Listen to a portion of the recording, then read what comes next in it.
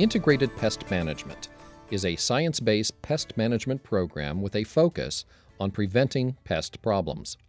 Not only does IPM provide better control of pests, such as insects, weeds, or rodents, it can also limit the use of products and practices that may pose hazards for school students, staff, visitors, and the environment.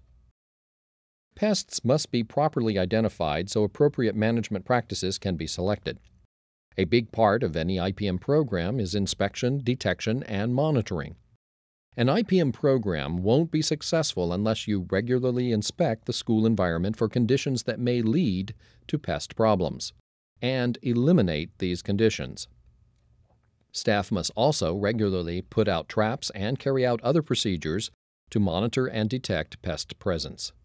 They must keep records of pest activity and action taken. The key is knowledge and prevention.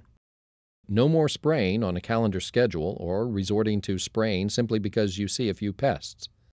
When management is needed, IPM programs combine practices for long-term management of pests. Many times, preventive IPM methods and monitoring practices are effective against multiple pests. The safest, least toxic methods and materials are chosen to protect people and the environment. The initial phase of an IPM program is pest prevention. If pests do become established, the first step is to correctly identify your pest and familiarize yourself with its life cycle so you will know the best time to manage it. For instance, if you have weed problems, manage them before they produce seeds. If you have a rodent problem, control them before they reproduce. Pest problems can be used to indicate where prevention needs strengthening. If you misidentify a pest, you might not be able to effectively manage it. Cockroaches are a perfect example. There are several species of cockroaches found on school grounds. Some don't need to be managed at all, and others require different management approaches. The field roach is an outdoor roach that occasionally comes indoors. They die quickly indoors and so don't need to be managed. There are several other roaches, such as the oriental roach, that live outdoors and occasionally come indoors looking for food, water, or shelter. If management is required for these roaches, focus your efforts on keeping them out of buildings by sealing cracks and crevices, installing door sweeps, or removing nearby outdoor hiding places. On the other hand, the German cockroach, which resembles the field roach, lives indoors and, if found, should be managed. To manage indoor roaches, clean up food sources, place baits indoors, and treat with insecticidal dusts.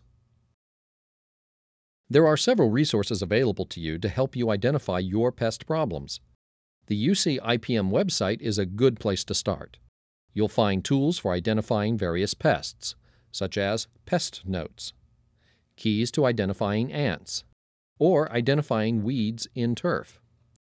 Several UC IPM publications include tables to help with pest diagnosis. Contact your local UC Cooperative Extension office, where many experts will be able to assist in pest ID. Finally, you can take your pest or a sample of damage to your Ag Commissioner's office. Regular inspection and monitoring of indoor and outdoor areas can give you an idea of what is going on in and around your school. Be on the lookout for signs of problems. This way you can catch things before they get out of hand. Most monitoring involves a quick visual inspection. Look for ant trails in and out of buildings. Routinely inspect leaves, bark, or buds of plants or trees for other pests. Check landscapes and lawns for weed invasions. Look especially for seedlings of perennials. Check for signs of hard-to-find pests, such as rodents or roaches. For instance, rodent droppings are a good indicator of rat or mice presence. Use a flashlight to help you see in or under cabinets or underneath appliances for evidence of pest problems. A small mirror can be helpful in hard-to-see areas. Monitoring devices such as sticky traps for cockroaches are available to help you detect several types of pests. Place traps where pests are likely to find them and check them often.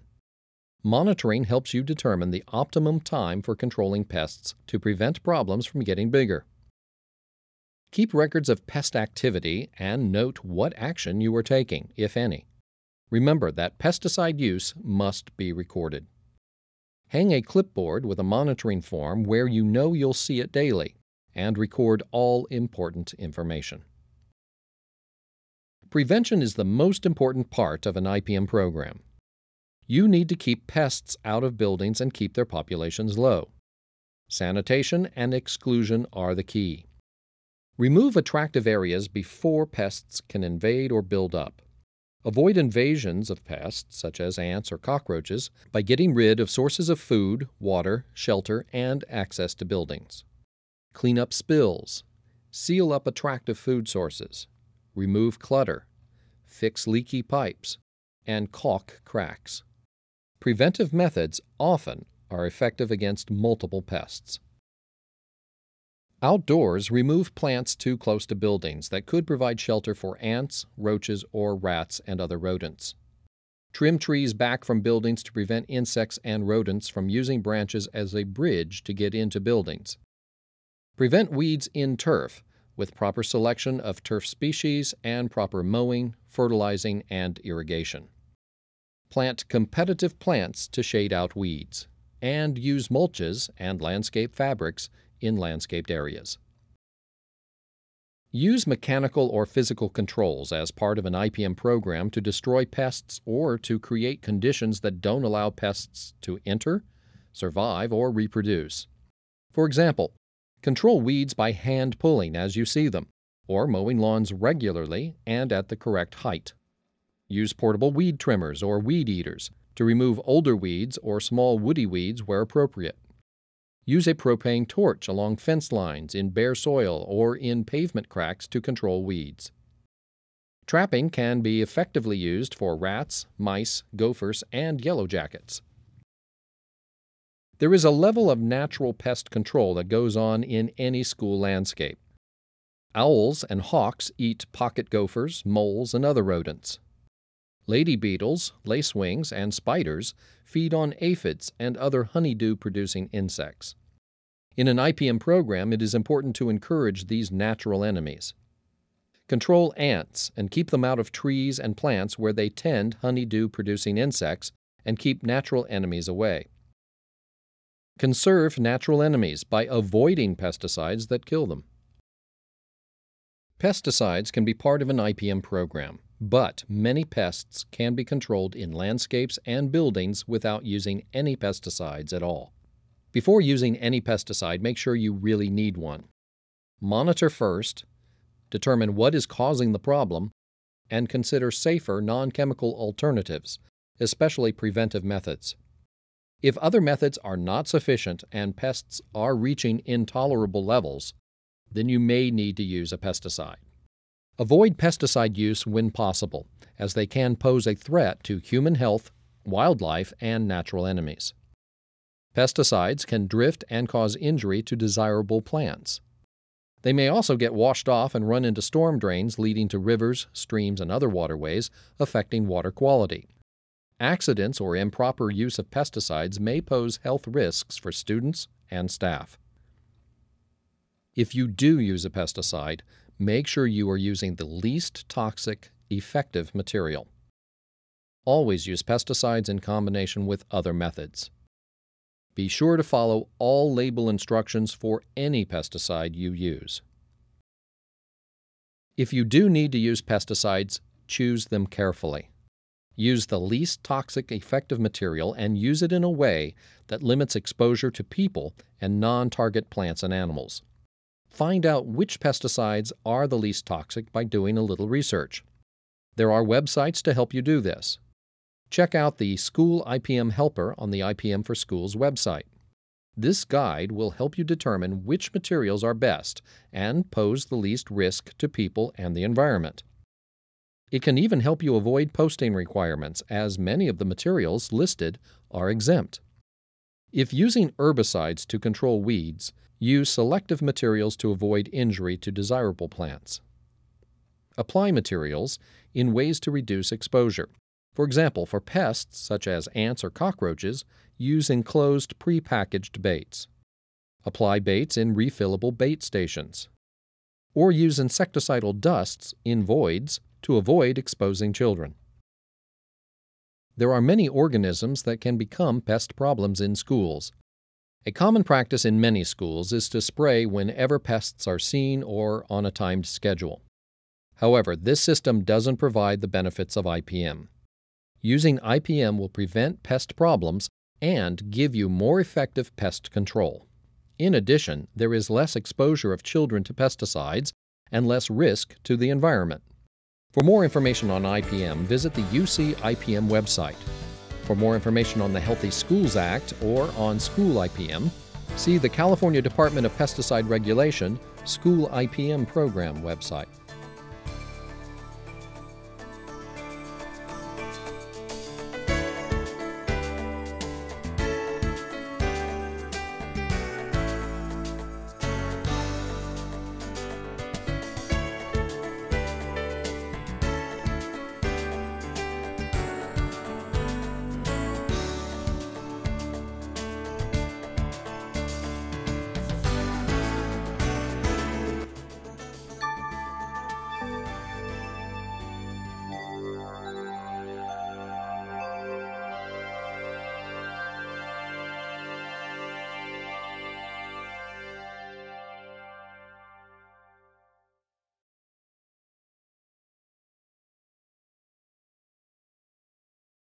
On the following screens, you will be presented with several scenarios that will reinforce key ideas in the presentation and give you a chance to discuss integrated pest management with the group.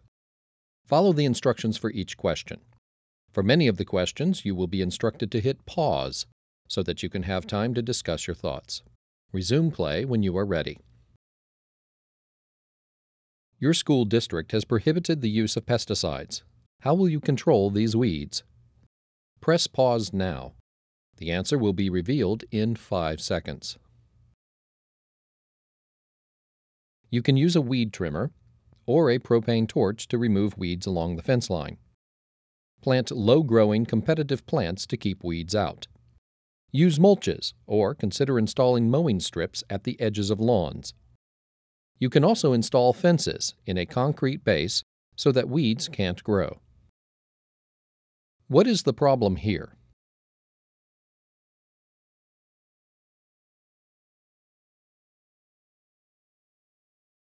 There is a large gap under the door. Rats and other rodents, roaches, and other pests can easily gain access to buildings. What can you do to fix this?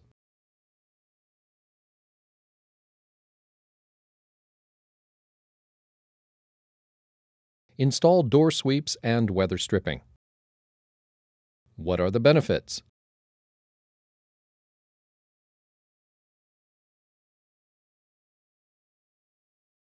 Not only do you keep pests out, but door sweeps and weather stripping can also save on heating and cooling costs, save you money over time on pest control, and result in less damage to property from rodents. What are the problems here?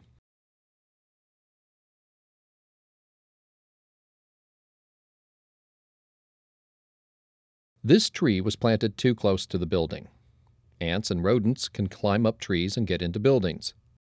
This ground cover was also planted too close to the building. Mice, rats, ants, and roaches can nest in the ground cover and easily get into buildings. How would you fix this problem?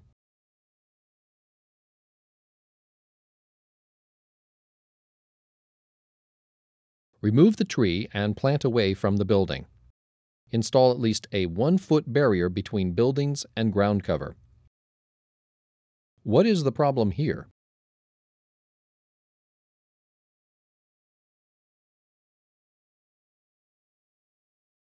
There is a gap where the pipe connects to the ceiling. Ants, roaches, and rodents can travel to other rooms along this pipe. What can you do to fix this?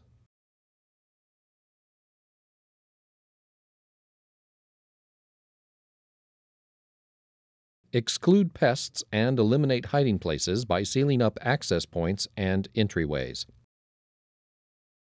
What is wrong in this classroom?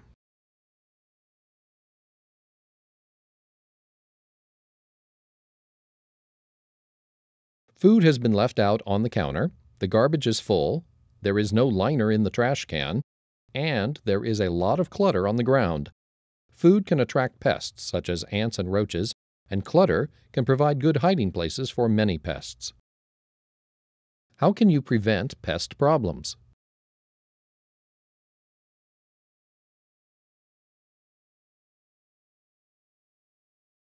You need to clean up and seal foods properly. Keep the garbage emptied, and use and replace liners regularly. Finally, remove clutter that can harbor pests.